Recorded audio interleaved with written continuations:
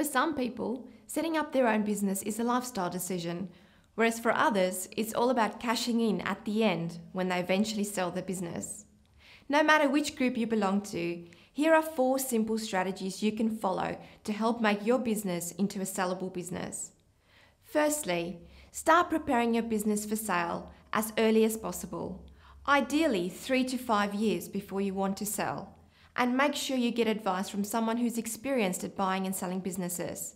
Spontaneous sales because of poor health or a change in personal circumstances almost always result in a disappointing outcome.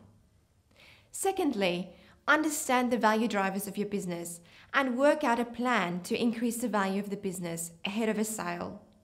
It may be worth getting a professional valuation so that you can learn how a valuation of your business would be done. And thirdly, find out how the sale proceeds will be taxed if you sell today at market value.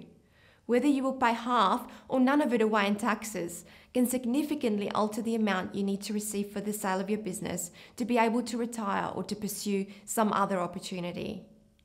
And finally, identify potential buyers well ahead of time. Understand their needs and future requirements and how your business might fit with theirs, so that you can strategically position your business for sale.